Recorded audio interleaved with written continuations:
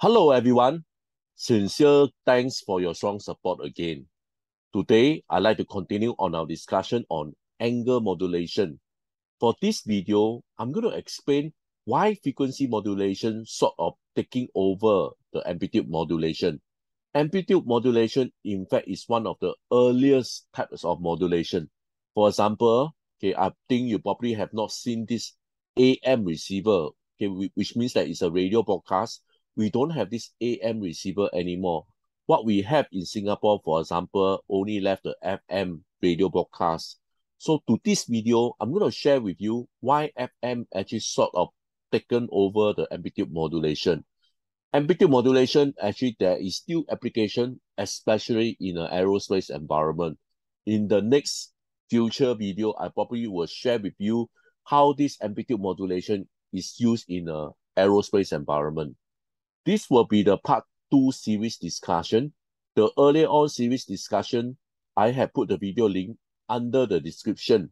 So please go through the video if you're keen to know more about frequency modulation. This is my email. If you have any question regards on today's discussion, please drop me an email. Before I continue, I'd like to urge you guys to support this channel by pressing the like and subscribe button. Please also turn on your notification bell in order to receive more information from this video. Once again, sincere thanks for your support and time. Let me activate the animation. Okay, so in this diagram, show both the amplitude modulation and frequency modulation. If you still remember what we have discussed on the previous video, this is a modulating signal. The modulating signal is also called the intelligent signal or the baseband signal. This is the information that we want to send over to the recipient. This is the carrier. Like the name implies, the carrier actually helps to carry the information over. So this is what we call a modulated signal. Modulated signal basically combine the modulating signal and carrier. And for amplitude modulation, the signal actually happen at the amplitude of the modulated signal. Again, you can see over here, this is the modulating signal. You can see that the modulating signal actually appeared at the envelope of the modulated signal. So this is what we meant for amplitude modulation. As for frequency modulation, it's actually slightly different. Okay, again, this is the modulating signal. Again, this is also the signal that we want to send over to the recipient. This is a carrier. Okay, what happened here is basically for frequency modulation, we have the modulated signal. This you can see that the amplitude remain constant. So how does the modulated signal represent the modulating signal? Okay, for this case here, if you still again refer to the previous video, you can see that when the modulating signal is at the highest amplitude, you can see that basically they are represented by higher frequency. If this modulating signal has the lowest amplitude, you can see that basically they have the lowest frequency at the modulated signal. So this is how frequency modulation actually represent at modulated signal over here. Why angle modulation? Okay, why we need to use angle modulation over amplitude modulation? So we quickly go through what are the advantage of FM or PM over AM. Firstly, okay, if we have this angle modulation, which means frequency modulation or phase modulation, we actually require lesser transmission power. And if we can reduce the transmission power, it will be more effective. And also one of the crucial advantage of FM or PM over AM is basically noise reduction. And because with frequency modulation or phase modulation, we actually can have a better signal fidelity, okay, which means that the sound will be much more clear. Okay, let's take a look on this diagram in order to understand better. For example, this is for amplitude modulation. Let's say this is the modulated signal that's sent over the air. So basically it reached the receiver and basically I have this AM detector to recover back the modulating signal. Remember, for AM modulation, the modulating signal basically appear at the envelope of the signal. So if there's a noise here, you can see that basically the noise will also present at the final stage of the AM detector here. So basically the noise actually exists together with the original signal, and this is undesired. Instead of the original signal, we also have noise that will be able to leak into the AM detector. As for frequency modulation or phase modulation, okay, the noise also appear at the amplitude of the modulated signal, and this modulated signal actually received by the FM detector. Okay, remember for frequency modulation, if you still remember, okay, how we actually can decode this is basically based on frequency rather than amplitude. Hence, with this, we can see that this is higher frequency, so basically it has the highest amplitude, and let's say this is the lowest frequency, you actually can denote that this actually represent the lowest amplitude of the modulating signal. So basically, from here, you can see that even noise coupled onto the modulated signal, this actually don't play any role in terms of recovering back the original modulating signal. Hence, over here, you can see that this noise will actually eliminated if we have this frequency modulation or phase modulation. Okay, let's do a detailed study. Okay, in AM, information is carried in the change of carrier amplitude. In FM, information is carried in a change of carrier frequency. The carrier amplitude carry no information, okay, which means over here, the amplitude don't carry any information. The information is actually at the frequency for FM modulation. So therefore, over here, you can see here at the receiving end of the FM system, only frequency component of the FM signal will be extracted up during demodulation. So this is what I mean. Basically, when we actually decode the message, we basically extract the frequency, but not on the amplitude. We extract the frequency and basically we recover back the original modulating signal. Any noise that was superimposed on the FM signal has therefore no effect on the recovered modulating signal. Okay, so this is what you can see over here. So this is the original signal that we send over to the recipient. You can see from here for AM and for frequency modulation, you can see that for AM, the noise actually couple and actually add onto the amplitude of the signal.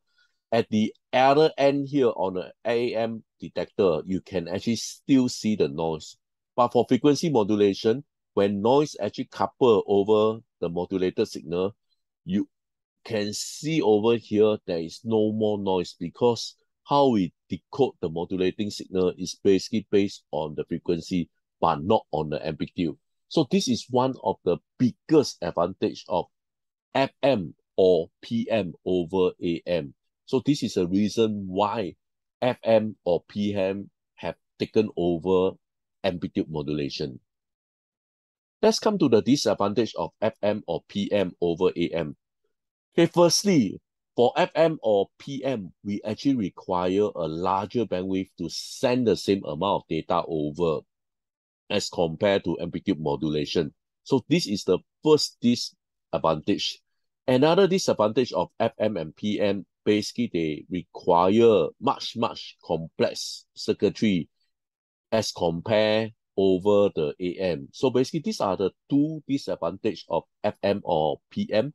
But the advantage of FM and PM over AM definitely outweigh everything.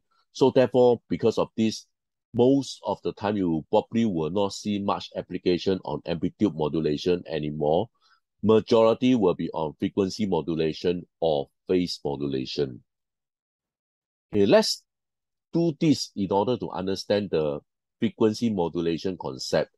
Okay, the frequency of the carrier at any instant basically can be expressed in this equation here.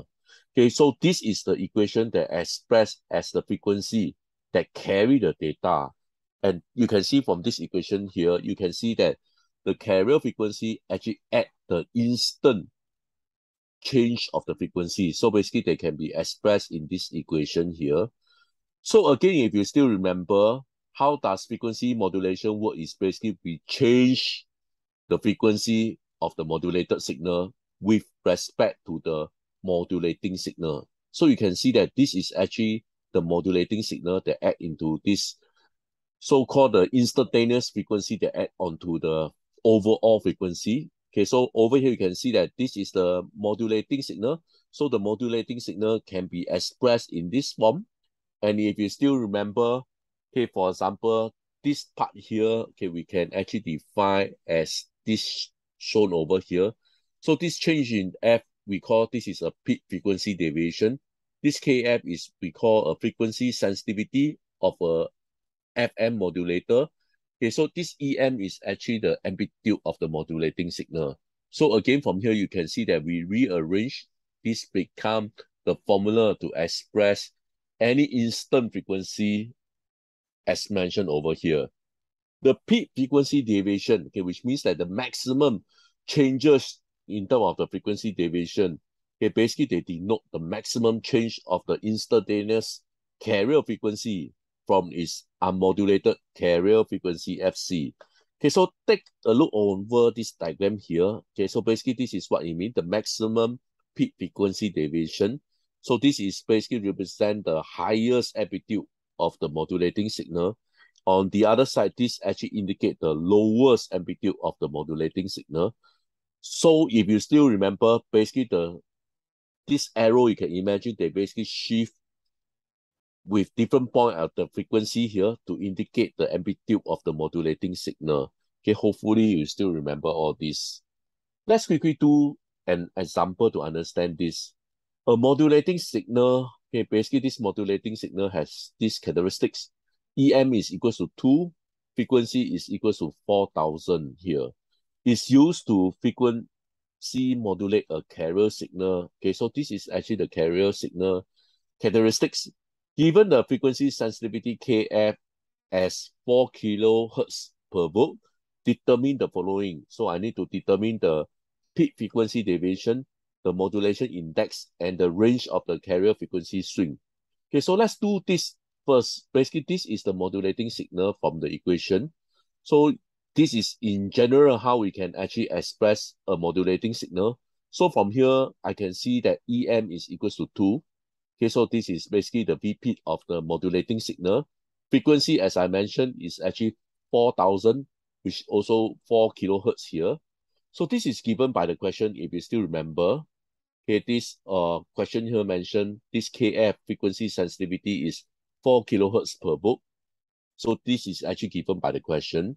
So I need to do this. Firstly, I need to find the peak frequency deviation. Okay, so this is governed by this equation, if you still remember. Over here, governed by this equation here. So the question given to me, this frequency sensitivity is actually 4 kilohertz multiplied by EM, which is 2. So I actually work up that the peak frequency deviation is 8 kilohertz. Modulation index, okay, is actually peak frequency deviation divided by the frequency of the modulating signal. Okay, so this one I have found, which is 8 kilohertz. The question given to me, the frequency of the modulating signal is 4 kilohertz. So from here, I can compute that the modulation index is equals to 2. Next, I'm also tasked to find the range of the carrier frequency swing. Okay, remember, this is the so-called the carrier frequency. And if you take a look over here, this is basically the carrier frequency, which is 100 meg. Okay, so 100 meg plus minus the maximum peak frequency of 8 kilohertz. So basically, I can see that the maximum carrier frequency swing is from 99.992 megahertz to 100.008 megahertz. So with this, I'm actually ready to draw the diagram here. So this is actually the carrier frequency, which is 100 megahertz over here. It is swing from 99.992 to 100.008. And the peak frequency deviation is 8 kilohertz. So I'm done with this example. Thank you so much. With this, I'd like to end my discussion. Please help to like and subscribe. Thank you.